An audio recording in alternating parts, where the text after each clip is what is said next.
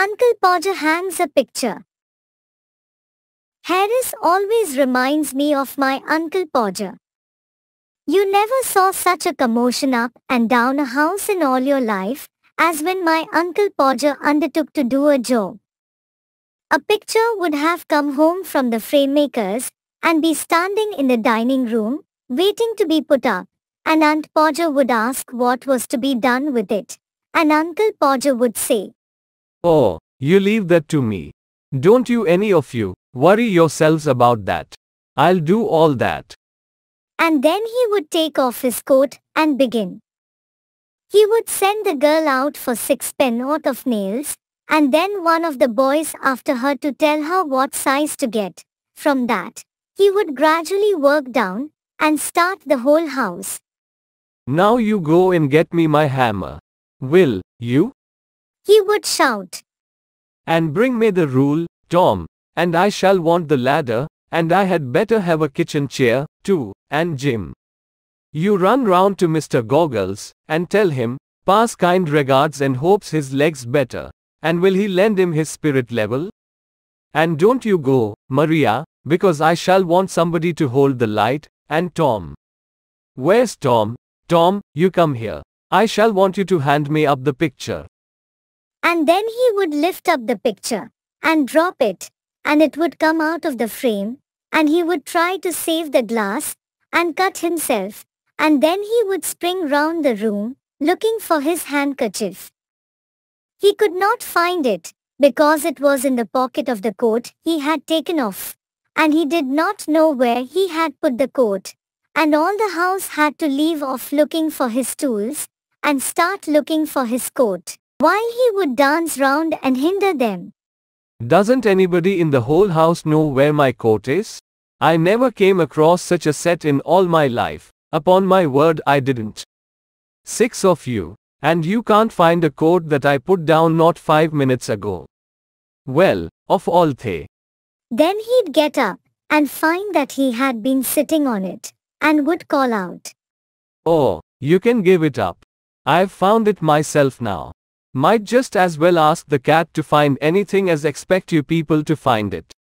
And when half an hour had been spent in tying up his finger, and a new glass had been got, and the tools, and the ladder, and the chair, and the candle had been brought, he would have another go, the whole family, including the girl, and the charwoman, standing round in a semicircle, ready to help.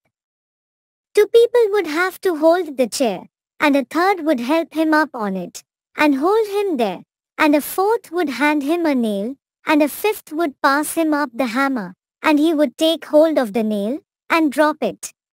"There. He would say, in an injured tone. Now the nail's gone." And we would all have to go down on our knees and grovel for it, while he would stand on the chair, and grunt, and want to know if he was to be kept there all evening.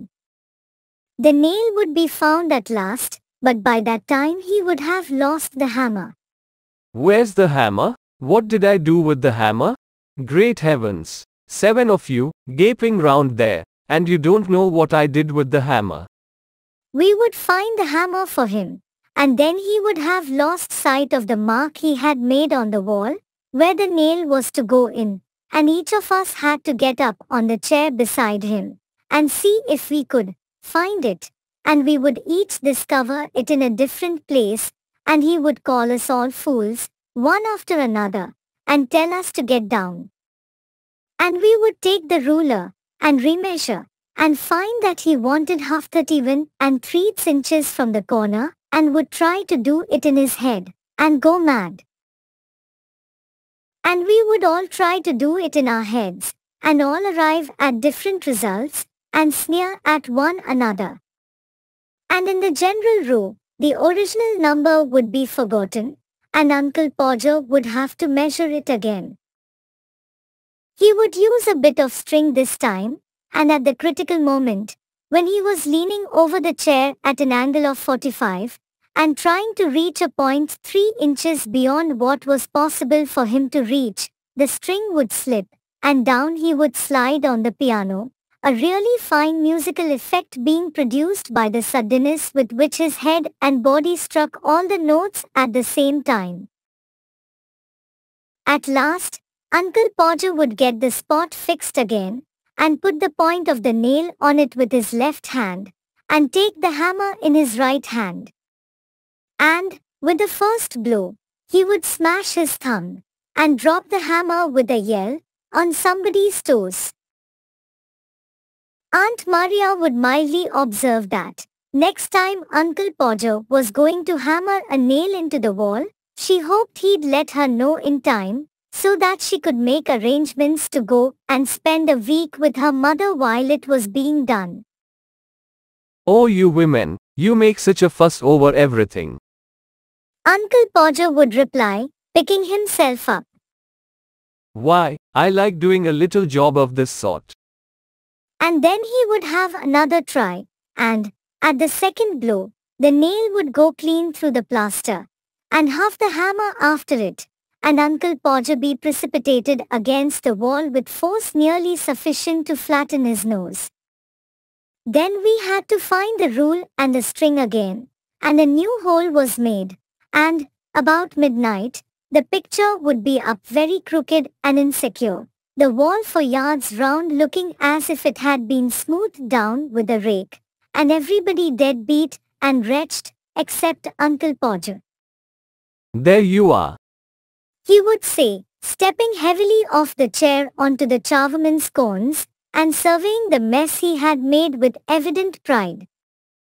Why, some people would have had a man in to do a little thing like that.